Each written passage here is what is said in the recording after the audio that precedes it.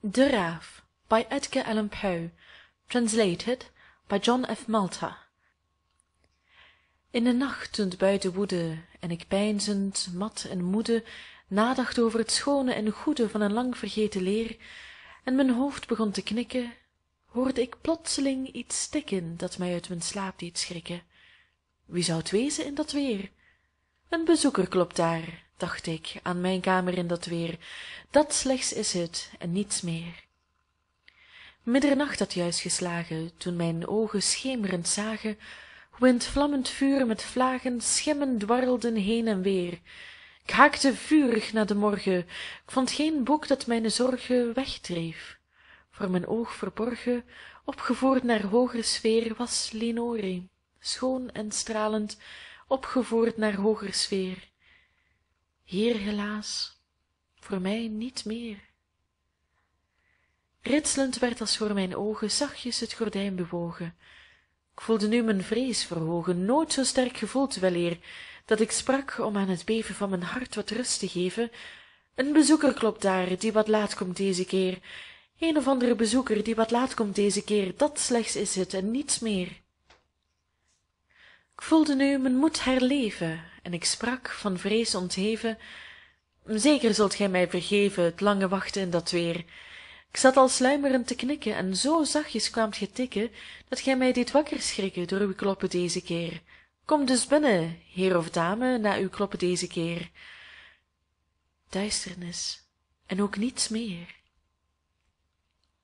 Lang bleef ik in duister staren, doch ik kon het mij niet verklaren. Het was mij of het dromen waren, die geen sterveling had weleer. Niets kwam nu de stilte breken, en de stilte gaf geen teken, en ik kon slechts één woord spreken, ik riep de naam der dierbaar weer. Ik riep Lenore. Vlug gaf de echo mij het woord Lenore weer. Dat alleen, en ook niets meer. Ik vloog ontsteld daarop naar binnen, als beroofd van al mijn zinnen. Daar ging het kloppen weer beginnen, nu wat luider dan weleer. Ik hoorde het vreemd getik daarbuiten, duidelijk aan mijn vensterruiten. Ik wil, zo dacht ik, het raam ontsluiten en mijn hart wordt rustig weer.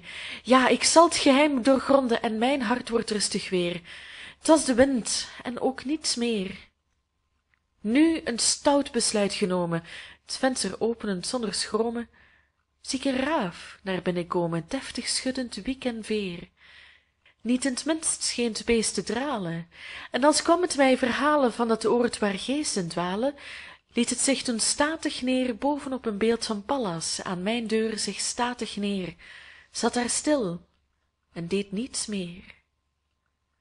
Hoe door smart ook neergebogen, het vreemde van des vogels ogen had mij tot een lach bewogen, en ik sprak toen tot hem weer: Vogel, met uw vreemde trekken en uw kruin met kale plekken, wil mij zoo gij kunt ontdekken of gij komt van Schimmenheer, en mij zeggen hoe de naam is, dien gij draagt in Schimmenheer. En de raaf zei: Nimmermeer.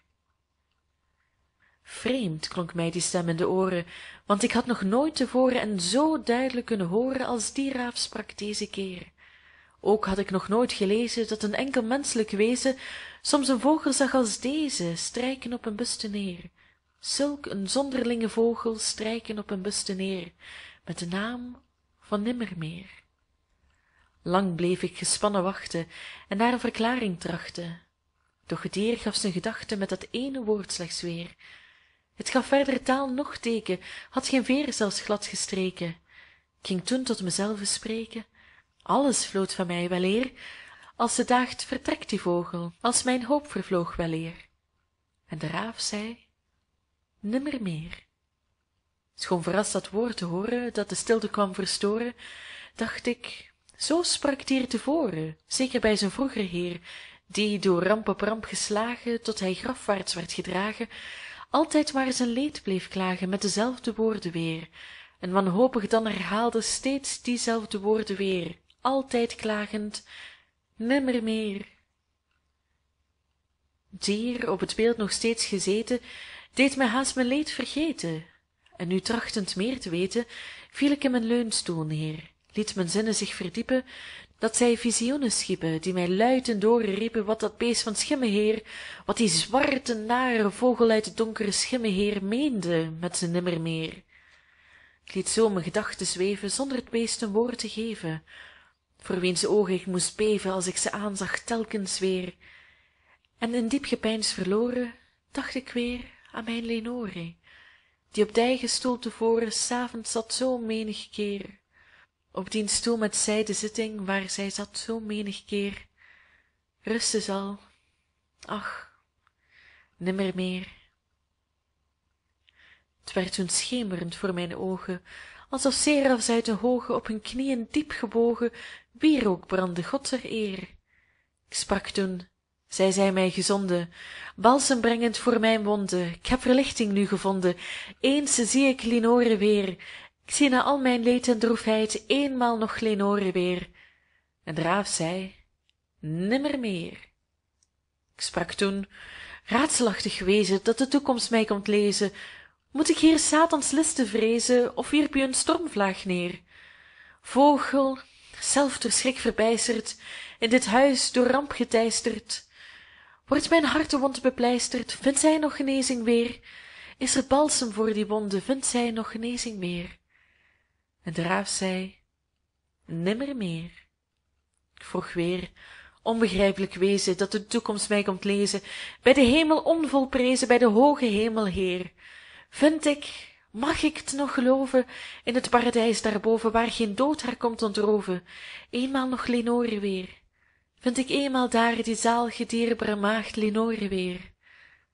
En de Raaf zei, nimmermeer. Ik riep toen, ik wil geen woord meer horen, vogel die mijn rust komt storen, keer door het stormweer als tevoren naar het donkere schimmenheer. Laat geen veer hier als het teken van uw schandelijk leugen spreken, dat mijn eenzaamheid kwam breken, en verlaat mijn kamer weer. Houd nu op mijn ziel te kwellen en verlaat mijn kamer weer. En de Raaf zei, nimmermeer. En de vogel, nimmer wijkend en geen enkele veer verstrijkend, zit nog altijd ernstig kijkend op het borstbeeld als weleer. Somtijds schijnt hij ook te dromen, en als de avond is gekomen en zijn schim wordt waargenomen bij het lamplicht telkens weer, voelt mijn ziel van het zware schijnsel, dat haar schrik geeft telkens weer, zich ontslagen, nimmermeer.